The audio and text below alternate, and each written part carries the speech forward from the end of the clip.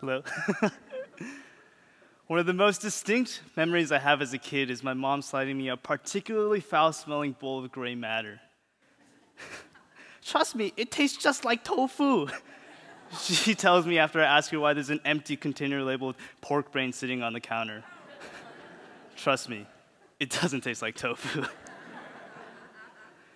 Growing up in America as a Chinese kid, I always felt a constant need to blend into the culture that surrounded me and reject the one I had at home. Always having had an affinity towards food, I'd find myself constantly asking my mom why we couldn't have the exotic American delicacies I saw families on TV eating as I sat down to a table full of braised meats, steamed fish, and stir-fried vegetables. I just wanted to eat Hot Pockets like Dave, drink milk like Brett. I don't understand why I couldn't be more like the kids at school. As I grew older, my love and hunger for food and cooking only grew, and I knew I wanted to learn more in an actual restaurant. I didn't know too much about the restaurant scene in my area at the time, so I literally went on Yelp and looked up every $4 restaurant in my area. I emailed each and every single one of them, asking them if I could work for them over the summer. To my surprise, the only ones that got back to me were the ones with Michelin stars.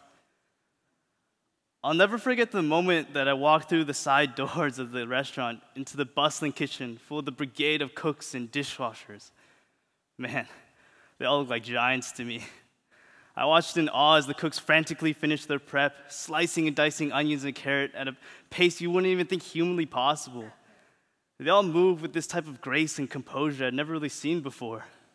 Before then, the only cooks I'd really ever seen were old, angry Asian men angrily screaming obscenities in Vietnamese before haphazardly slapping chicken on the most disgusting grill you've ever seen.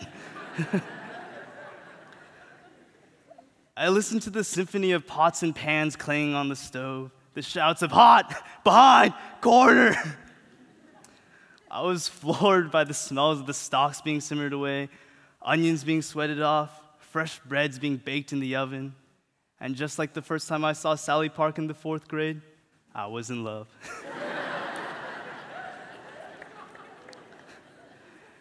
The head chef pulled me aside and took me around the kitchen and dining room. He told me to come in and work one day, and if I liked it, to just keep coming back. And so I did, and one day turned to two to three, and then quickly I'd spent months learning under the pastry chefs at 2 different Michelin star restaurants, prepping and plating for each dinner service.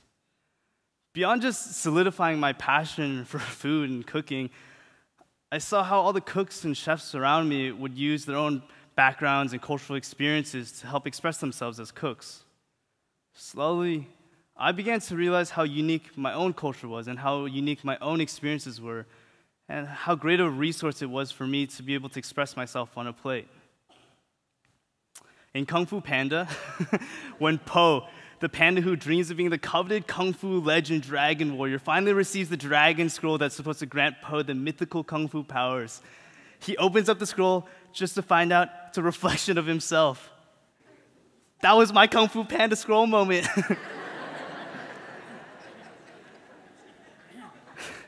What I had sought for was within me all along. I fell in love with food and cooking not through the culture that I wanted so badly to assimilate into, but through the one that I was so eager to write off. I fell in love with food and cooking not through the culture that I wanted so badly to assimilate into, but through the one I was so eager to write off. These were the experiences that ultimately led me to create my own pop-up restaurant in my studio apartment. Doing pop-up dinners was always something that was on my college bucket list. I remember in high school, I'd watch all these articles and see all these videos of people in college cooking and selling food out of their college dorms, and I figured, I feel like I could do that too. It wasn't until I got my own studio apartment did I really think it was possible. I just finished a short stage at a 2 Michelin star restaurant in San Francisco that actually started off as a pop-up restaurant. I spent the rest of my summer carefully curating the experience I wanted my guests to have in my bedroom. Well, pop-up restaurant.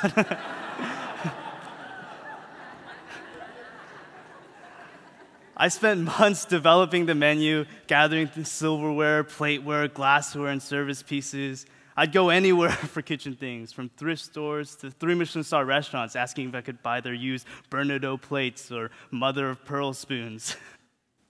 I even raided my mom's old tea cabinet so I could have special Chinese tea to serve with my after-meal sweets. I wanted to combine the right amount of fine dining experience with the, wow, I'm in some college dude's house experience as best I could. My idea was to serve a 7-course tasting menu for 4 people once a week, cooking food that was local, sustainable, seasonal, and organic, and food that was really, truly tasty and reflective of who I am. I wanted to combine the flavors I loved growing up with the techniques I learned working in restaurants to create some really, truly unique and exciting dishes. One of these dishes is my 62-degree tea egg. Looking at all the great chefs in the world, I saw how they all had their own signature egg dishes, like Alain Passard's arpège egg, a carefully topped eggshell filled with this poached yolk topped with this luscious savory cream and herbs, or David Chang's Momofuku ko egg, a slow poached egg served with fingerling potato chips and caviar. Inspired by both these chefs, I figured I should have my own signature egg dish. Growing up, I'd always loved the flavor of a traditional Chinese tea egg. A Chinese tea egg is basically an egg that's been hard-boiled and steeped in the solution of tea and soy for so long that the flavor permeates throughout the entire egg and creates for a super delicious egg. However, the thing that kind of always bothered me about the egg is that because of this boiling and steeping process, it always created for a rather overcooked egg as well. The yolk would be rather chalky and hard, while the white would be kind of rubbery and not super pleasant. So I explored different techniques to create a dish surrounding a runny yolked tea egg.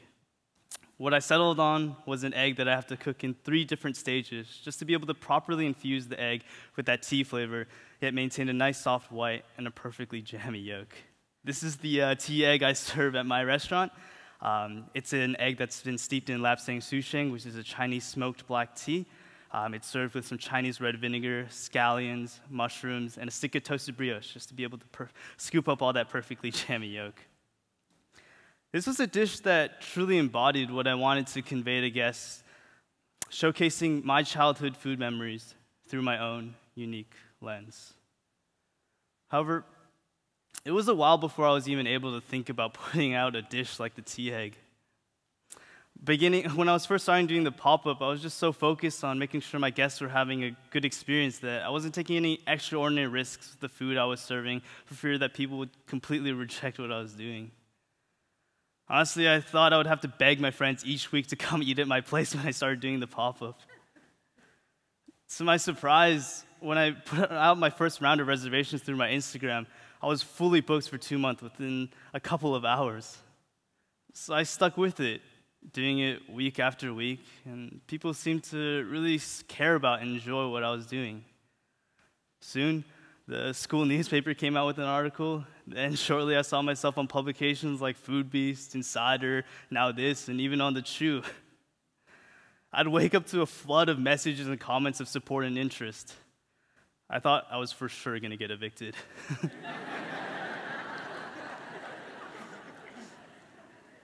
I remember when I first started doing the pop-up, I'd always joke with my friends that I was one day going to cook for President Armstrong.